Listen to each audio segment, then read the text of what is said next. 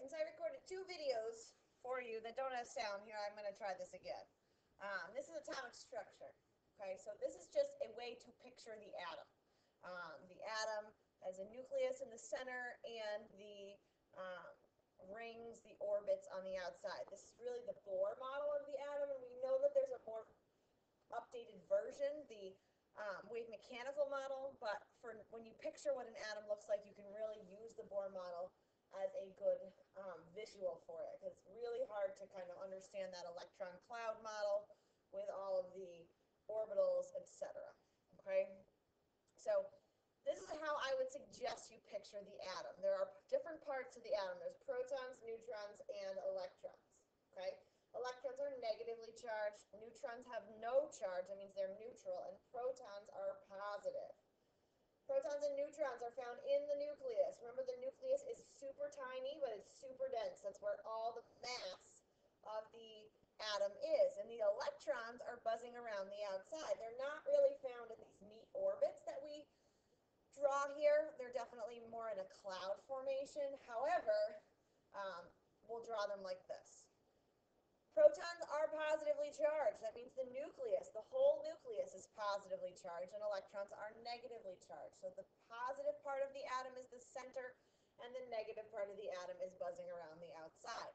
Remember that the nucleus is positively charged because the only thing in there that's charged is protons. The nucleus is also the source of the mass of the atom. We assume electrons have no mass, okay? Protons weigh 1 AMU and neutrons weigh 1 AMU. So the mass of the atom is found in the nucleus.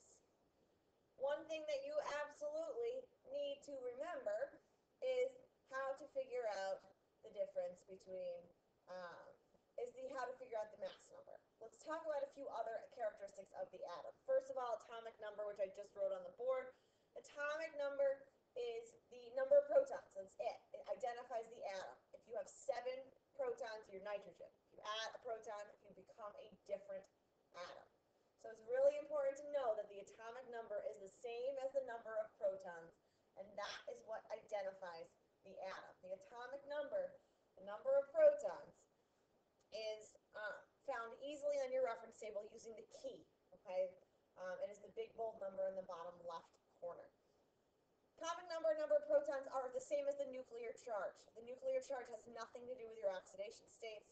This may pop up again. Has nothing to do with your oxidation states or the number in the top right corner. All it has to do is there we go. All it has to do with is the charge in the nucleus. If you look at the nucleus here, what is in there that's charged? Protons only. Okay, so nuclear charge is the same as atomic number, and that is very, very commonly mistaken. Okay, that's a very common. Nuclear charge has nothing to do with these oxidation states I'm drawing there. That is how many electrons this atom tends to gain or lose when it decides to become a compound, when it bonds. All right? That is not the nuclear charge. The nuclear charge is way easier. It's just the atomic number. So the nuclear charge on any carbon atom is 6, no matter what. Doesn't matter if it's bonded, if it's diamond, if it's graphite. Okay? The mass number of an atom, for example, chlorine, the mass number of chlorine is written in the upper left-hand corner in the isotopic notation. If we have chlorine 35, chlorine is always number 17 because that's what identifies it as chlorine. The mass number is the top number. It's 35 in this case. It is also equal to the number of protons plus neutrons. That is something you need to have memorized. It's not on your reference table. It's something that you need to know. Protons plus neutrons. Okay, so what we're saying here is that the mass number of chlorine, 35, equals 17. That's the number of protons because it's its atomic number, plus the number of neutrons. So this version, this isotope of chlorine has 18 neutrons in its nucleus. Okay, that's just 35 minus 17. There's 18 neutrons in its nucleus. You can have other flavors of chlorine. You could have chlorine 37. If you had chlorine 37, you still have 17 protons because that atomic number does not change. Okay, you still have 17 protons, but your mass number is now 37. So what actually changes from isotope to isotope is the number of neutrons.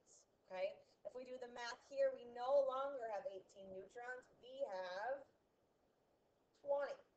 So one version of chlorine has 18 neutrons in the nucleus, another one has 20. Some things have multiple isotopes, some things do not. Okay, some things have more than one, some things have 20, some things have one. Okay, that's where the average atomic mass on your periodic table comes from. So the average atomic mass is the sum of all the weighted isotopes. We will get there. That should be our next slide. All right. Let's take this isotope, for example, nitrogen 14. Okay.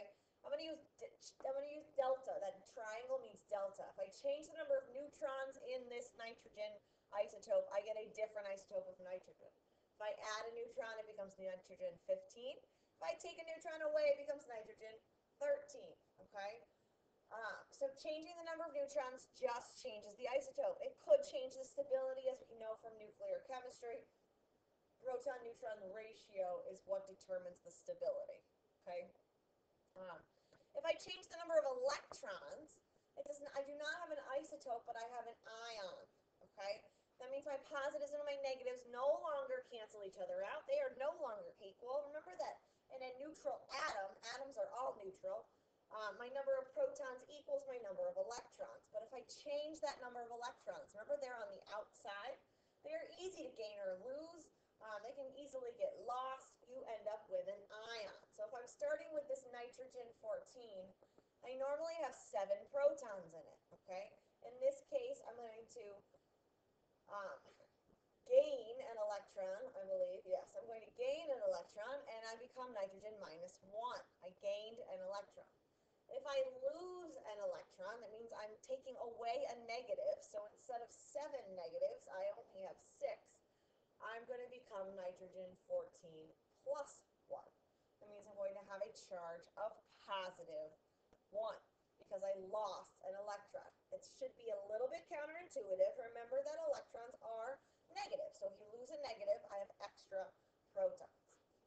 If I change the number of protons, I'm not only going to be changing my charge, but most importantly, I'm going to have a whole brand new element. Okay? Whole new element. What that means is that if I add a proton to nitrogen 14, it becomes oxygen. Okay?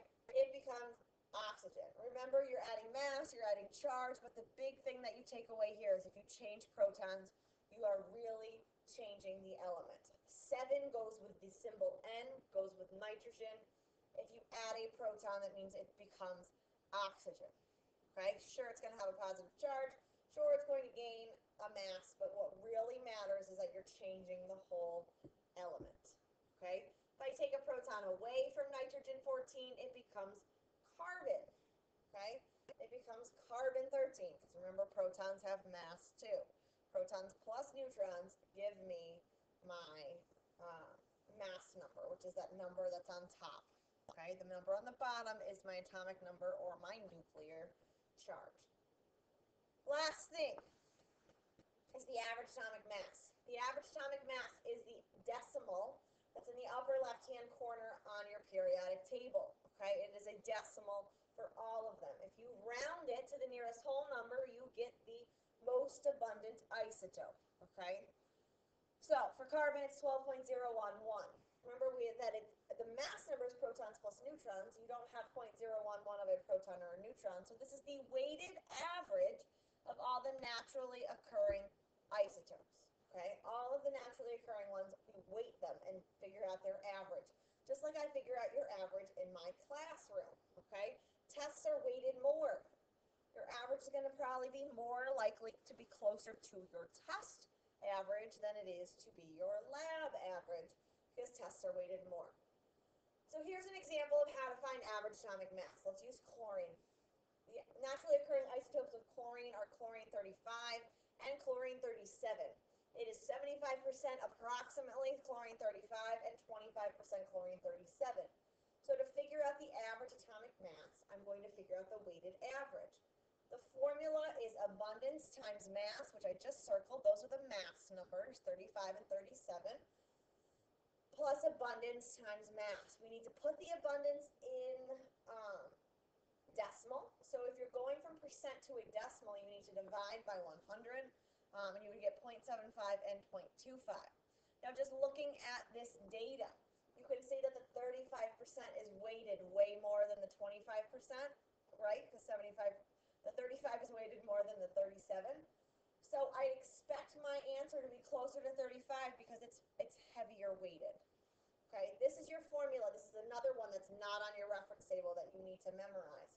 If there's more than 2 isotopes, you just keep going, keep adding abundance times mass plus abundance times mass, etc. When I plug it in, I have 0.75, which is my abundance of the first one, times the mass of the first one, which is 35, plus 0.25 times the mass of the second one, which is 37. If you plug that into your calculator, make sure you're adding and not just multiplying all of them together.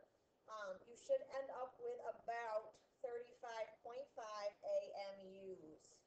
Okay, that is your formula, 35.5 AMU. If you were to look at your periodic table, that's a great way to check your work. It should be really, really close to that. Your periodic table, I think, says